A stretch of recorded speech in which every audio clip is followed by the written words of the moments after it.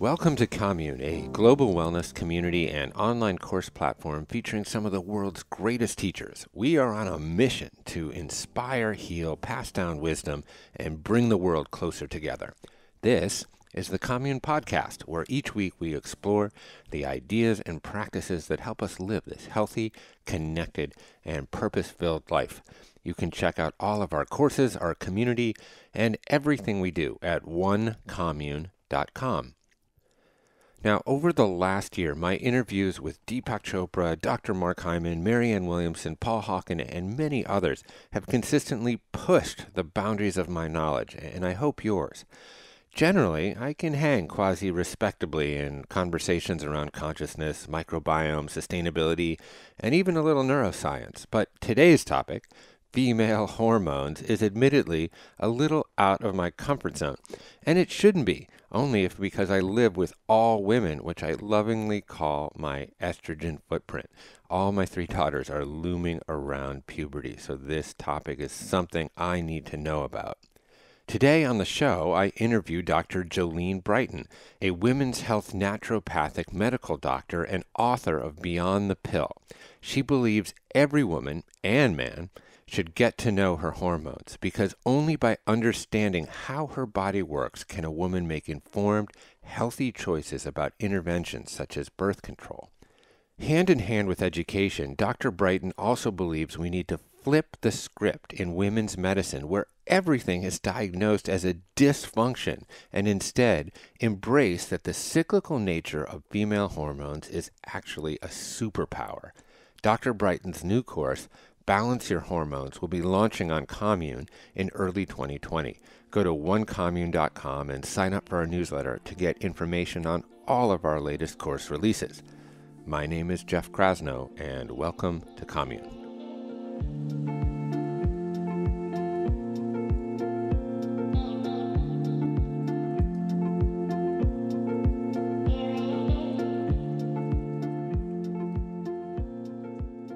So I have a very interesting background. So I'm a nutritional biochemist who then went on to naturopathic medical school and then pursued my postdoc in functional medicine. So functional medicine, like naturopathic medicine, is really investigating the root cause. The difference I see with functional medicine is that we have more tools to organize the data and go a little bit deeper in terms of some of the lab testing that's available. But the basic premise is if you have a symptom or a medical condition, maybe even a diagnosis, we want to understand why. What is it about your physiology that kind of got off course and led you to where you are today? You know, I like to use the example of like blood pressure medication. There's a time and a place for it, and it's absolutely great that we have access to these medications. However, rather than just looking at, okay, we put you on a medication and fix the problem, we want to also look at, well, what led to that problem to begin with? Is it stress? Is it a magnesium deficiency? Is there something that we can correct to get you off of the medication? And this is something I encourage everyone listening and all patients to ask is when your doctor goes to pull out that prescription pad, ask them, well, what's your plan for getting me off of this? Not all medications can be stopped, but there should be a plan at looking at what is actually driving this condition to begin with. Mm-hmm. And so would it be fair to say that you have taken the principles of functional medicine, essentially examining the root cause of disease, and applied it specifically to women's medicine and female hormones? Oh, absolutely. So I'm like pretty much a 3-year-old, but I'm in my late 30s, where you know how they never stop asking why. That's how I approach things with my patients. And that's exactly what I'm interested in, is that there's been this story in women's medicine that your periods and your hormones are just awful and they somehow make you the lesser, when in fact, they're just data points that help us understand where it is we need to support the body. Right. They're not dysfunctions. No. And so when women are getting their period, and I have a teenage daughter, so I'm kind of trying to be educated dad around this subject right now, there is a lot of symptoms that are coming up. There's acne, there's brain fog and inability to concentrate, there is often fatigue, there can be weight gain. What are some of the other symptoms that happen as women begin to get their period. Yeah, so we can also see anxiety, depression, mood swings. I will own it that I was totally that teenage girl who would be like, la la la, everything's lovely, and then I snap out of nowhere. And that can really be hormonally driven. We can also see extremely heavy or painful periods. And sometimes when women start their period for the first time, they're irregular. And this is not abnormal to see. If it persists, we definitely want to investigate. But we have to think, it's the first time that the brain and the ovaries have really started talking. It's almost like they're engaging in a dance, and nobody starts dance and gets it right the first time. There's got to be a little bit of a learning curve there. So irregular periods can be something we see. And it's interesting because there is research to support that it can take a good 10 years to mature the brain-ovarian communication, which leads many experts to question, should we really be intervening on women's bodies with artificial hormones or other medications before their body's been able to go through that maturation process? Right. And the best example of artificial hormones is essentially the pill. The pill. Yeah. So when women are experiencing some of these symptoms, it has been the Western medicine tradition to prescribe often, not all the time, the pill, right? Right. And that might work short term for some of these conditions, but you might argue, although I'll let you make the argument yourself, that might not be the best symptom management solution, right? Thank you. Yeah. So, I call the pill like the pill for every female ill because it's passed out. I think in this day and age, we are more cautious with candy than we are with birth control pills. And I can understand that if you come from a medical training that's taught you that this pill can fix just about any female problem and it works quick, then why wouldn't you want to use that? But the problem is we're not asking why or what's going on. So like we talked about those irregular periods, that can actually be a sign of hypothyroidism. So your thyroid gland that sits at the front of your neck has a big role to play in your reproductive health. And if you're hypothyroid and you're expressing symptoms in your menstrual cycle and we're only addressing your menstrual cycle, we can leave you in big trouble in the future because that thyroid disease goes undetected and is allowed to progress. We see the same thing with polycystic ovarian syndrome or PCOS. That also can have irregular periods, acne, oily skin, hair starts growing in places you don't want it. And it's understandable that women want solutions for these symptoms. However, PCOS is rooted in a metabolic disorder. It's inflammation, insulin dysregulation, and these women are at higher risk for cardiovascular disease, diabetes, high cholesterol, high blood pressure. All of these things that I just listed are side effects of hormonal birth control as well. So while she may be trading acne for, possible stroke risk, there is really no one there giving her that informed consent and giving her that information. Often it's, we fixed your period, send you on your merry way, and nobody questions the fact that what was actually going on could have a bigger impact downstream. Yeah, and I mean, this doesn't just apply to teenagers, obviously. Oh, no. but that's my reality, so I'm seeing it through that prism right now. And, for a teenager, and I think you can relate to this because I've heard a little bit about your personal story. This is the subject of a lot of shame, of a lot of self-esteem issues, and someone says, okay, well, here's a solution. And for that in the form of synthetic estrogen, essentially. And that can be a very attractive offering because, you're going through a really, really hard time in your life mentally. But you're saying that there is an alternative to that of essentially being able to more naturally and holistically address and control your hormones. But how? And I would actually flip the language, and I'm not shaming you because you're a man and you don't have these hormones, but help me out. Yeah, but it's not controlling our hormones, but it's working with them and embracing that we are cyclical creatures. I mean, really, we're not the problem. The problem is society is set up a lot through the lens of being a man who are not cyclical throughout the month, who don't have, dips in their energy, dips in their mood, and on the flip side, we also have times where our brain fires like nobody's business and we are incredibly sharp. We have times where we navigate communication in ways that, men only wish they could do because of what our hormones are doing. That's not to say that we're better. We're just different because of our hormones. Now, with this, I am not anti-birth control. I'm not anti-birth control of any kind, and I would not advocate for women to lose access to that. I'm a first-generation college student, and I'm the first one in my family not to get pregnant before 20. Like, that's a really big deal. And what can I, attribute that to? I had access to the pill and I used it for 10 years. But I started the pill because I had incredibly heavy periods. They were more than 7 days. They were super painful. I couldn't go to school because I bled through my clothes. I, had trouble taking enough ibuprofen without ending up with digestive upset. Yeah. And all the while I thought my body was betraying me.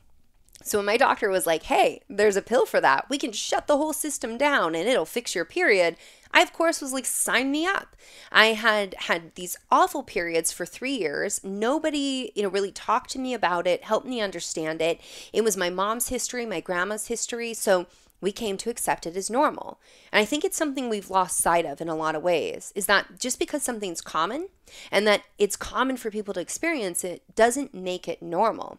So, with all this being said, I think we need to go, into our sex education and how we really talk to women and at very young years to help them understand their body, understand their hormones. I would have loved if someone said to me, those really heavy and painful periods, it's probably because you need more magnesium. You're eating too many omega-6s in your diet, and you need to switch to more omega-3 fatty acids to alter your prostaglandins. And by the way, adding a little more broccoli can help with estrogen detoxification, and then those periods won't be so heavy. Like, that would have been a conversation I would have really enjoyed to have. Now, I'd be a liar if I said, oh yes, my teenage self would have just totally followed suit and done all of those things. Yeah, give me broccoli instead. Yeah, right? So maybe not. But at least hearing it and having the touch point of options and then understanding that, my doctor passed me the pill with zero discussion of what it could do in my body.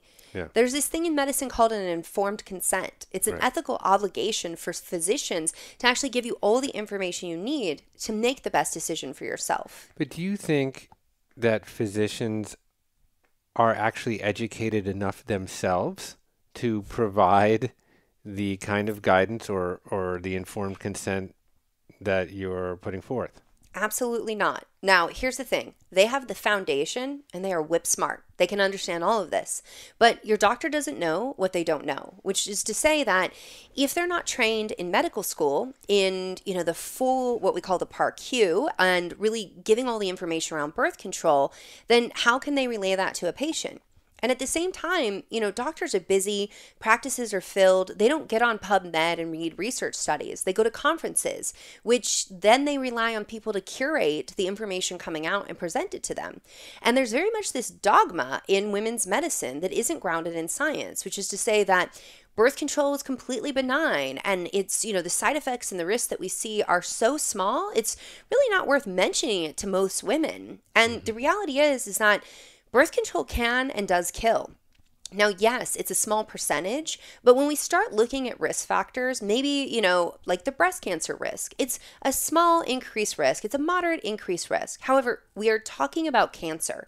We're talking about something that impacts her and impacts everyone in her life. So we have to start opening up this conversation and really stop tiptoeing around the idea that, this is very much part of women's liberation. And this is why women make more money. We graduate college at a higher rate. But that doesn't mean that we shouldn't have that conversation. It's not anti-woman. In fact, what I would argue is anti-woman is not relaying all this information to her. Yeah. But, on the plus side, I will say, I've had women who say, my doctor doesn't get it. They just don't care. I mean, nobody goes to medical school and goes through what you go if you don't care about people. Right. But I've had a lot of doctors write me after receiving a copy of Beyond the Pill, my book, from their patients, or they picked it up themselves, saying, this has completely transformed the way I practice, and I'm going to do things so different. I've also had gynecologists write me and say, I've been in practice for 20 years. Do you know how many birth control prescriptions I wrote? Thinking I was doing her the biggest service ever. And that, I say, we can always learn from that and do better moving forward. But I think it's a really hopeful thing to hear how many doctors are interested in really shifting this paradigm and helping provide better care for their patients. Mm-hmm. So what are some of the ramifications after you get off the pill? Mm-hmm. Like, what happens there? Yeah. So, for as long as you're on hormonal birth control, a pill specifically shuts down brain ovarian communication. So, when you come off, it can take some time for them to start talking again. So, perhaps you lose your period. It's actually in the research common if you had a regular, so like an every 28-day cycle before starting birth control, that your period won't come for a good 3 months after you stop.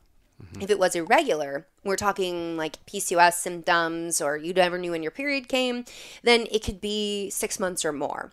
So we can see all kinds of period problems. Maybe your period comes back with a vengeance. Maybe you start having the worst PMS of your life. And for some women, for the first time in their life, they develop acne, like cystic acne. You might see neurological changes like new onset of brain fog, mood swings, depression.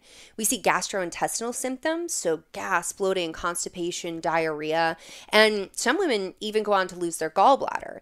So we have to shift this conversation. I mean, so much of medicine is compartmentalized, and I mean, as we started this conversation, I mean, that's really what functional medicine does differently, is we connect all the pieces and we look at the body as a complete system.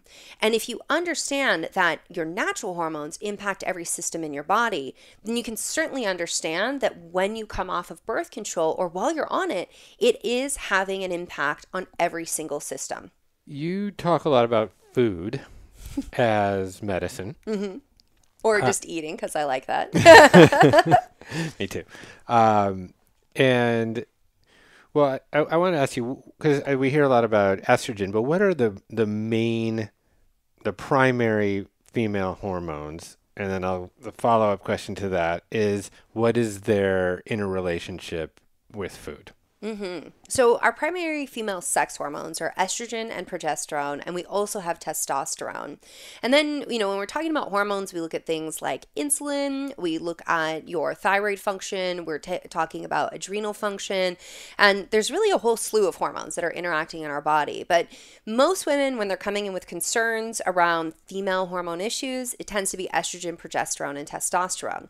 Now, when you understand that everything you eat and then absorb becomes every single cell in your body, you can certainly understand that, okay, food has a major impact. Now, let's take estrogen, for example. This is one women are always super concerned about. When it's too low, we start to look at dietary fat and cholesterol. Now, I was definitely in this camp at one point where I was like, low fat all the time. That's a great way to crash your libido and wreck your hormones, because women actually need fat to build their hormones. And then on the flip side, when we have excess estrogen, that can be an issue that maybe we're making too much, but it also can be an issue that we've got poor blood sugar regulation. So we're skipping meals. And I'm not talking about intermittent fasting. I'm talking about pounding coffee, running around with your kids, getting them to school, and then realizing, around 1 p.m., you totally forgot to eat today. Yeah. And then you're the hangry monster, and nobody, including yourself, enjoys that. But it also can be an issue with poor fiber intake or low cruciferous vegetables. So we talked about broccoli, kale, cauliflower. These cruciferous vegetables aid our liver in detoxifying our estrogen. So once we're done with estrogen, we got to package it up and move it out of the body. We detox it through the liver, and then it's excreted in our urine, but also through our bowels, which is how a low fiber diet can get you into big trouble. So there's 2 points to this fiber piece. There's one, you have to poop every day to get your estrogen out. That's one of the ways you clear it. But the other is that if you don't feed the good guys in your gut, you can actually get overgrowth of the wrong guys, which can cause dysbiosis. And what happens in this is that those bugs will actually reactivate estrogen and put it back into circulation. Wow. And then your liver's like, great, now I'm dealing with way more than I had ever planned on. And then in addition to that, you're likely being exposed to xenoestrogens, which are chemicals throughout our environment that can get onto the receptors of your estrogen, but they don't give you any of the benefits of your natural estrogen. Yeah. So, wow, that's really interesting. So you're saying that maintaining sort of a healthy microbiome, a diversity of bacteria in your gut, essentially helps from elevated estrogen levels, essentially from bad bacteria stimulating overestrogen production. understanding that a little bit? Yeah, so a little clarification point is that so your liver will process the estrogen, and then as it's moving through the bowels, there's a process called reconjugation, which is where the bacteria can actually reactivate your estrogen, and now you've got more estrogen in your system than your body was planning on dealing with.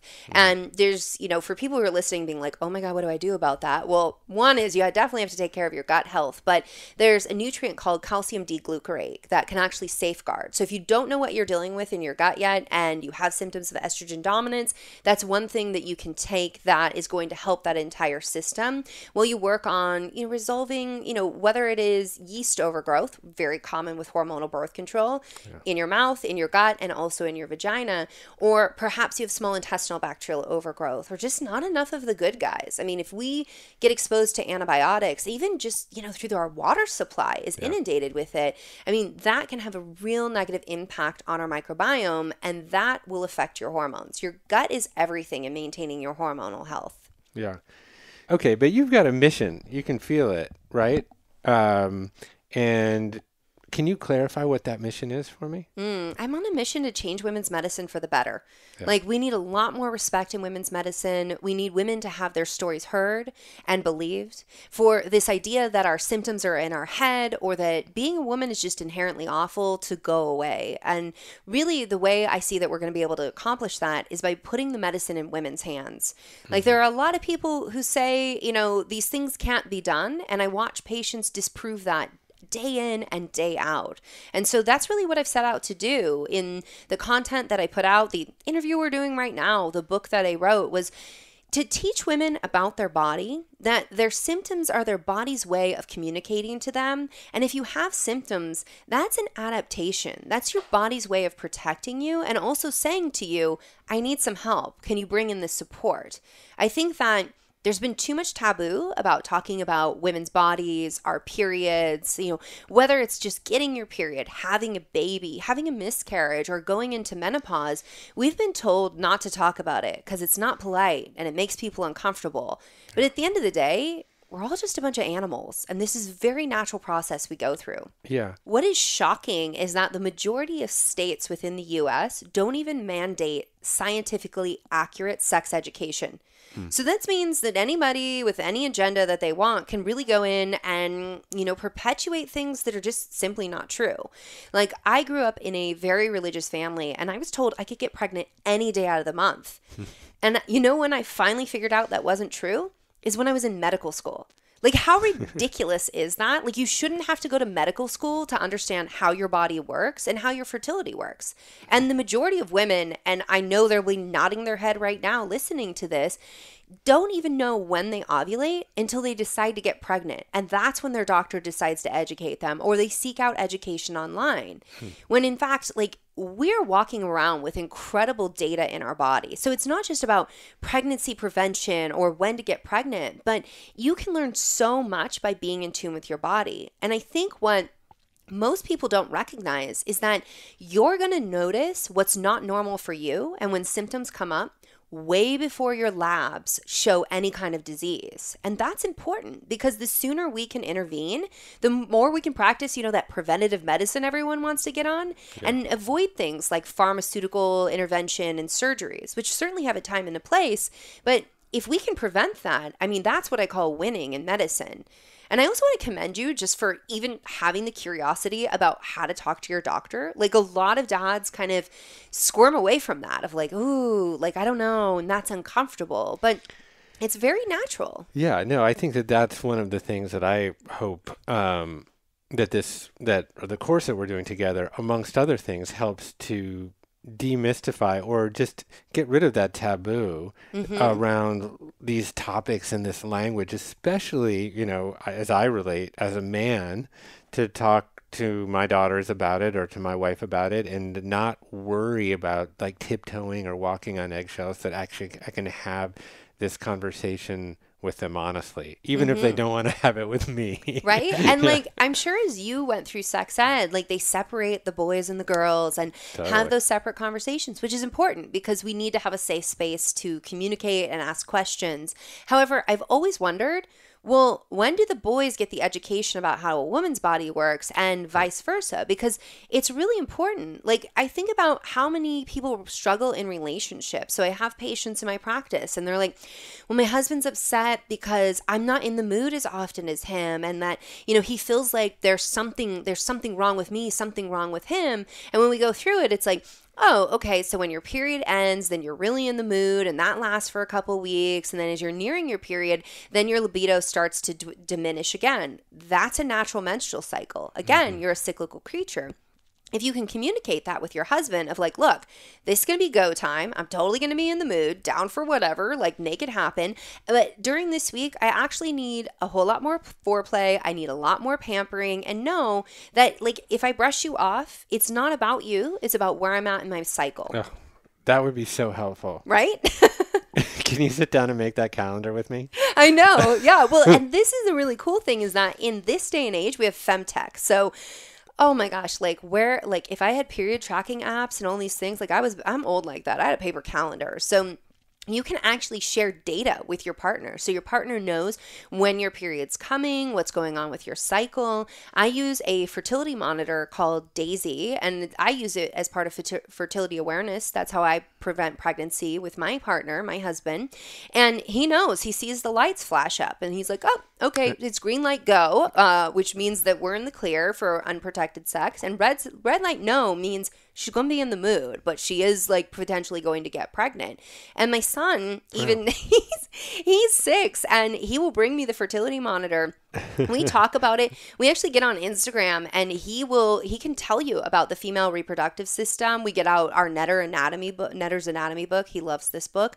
And I remember the first time on Instagram, we went live and he explained, this is your endometrium. This is what you shed. This is why my mama was bleeding today. And like, there were women writing saying, okay, so your 5-year-old actually knows more about how my body works than I do. And that was a moment where I was like, okay, I really, I knew I needed to do this work, but this work has got to happen. So I guess not on a war path, but I will bulldoze through whatever it takes to get this information to women. Yeah. Well, God bless you for doing it. Oh, it's thanks. So important. Thank you so much for sitting down with me today and for doing this course. I'm so excited about it, and I'm a big fan. Thank you. Oh, well, thank you so much. I really appreciate your time, the candidness of the conversation, and it warms my heart to hear how you want to support your daughter. Like, men, listen up. You can do this too.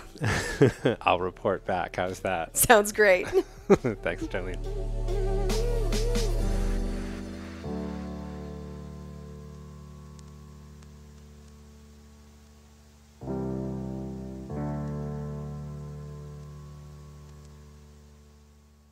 Thanks for listening to my conversation with Dr. Jolene Brighten. Her course, Balance Your Hormones, will be launching on Commune in early 2020. Please feel free to send me any comments or suggestions on the show at jeffk@onecommune.com. I really appreciate your feedback. My name is Jeff Krasno, and I'll see you next week.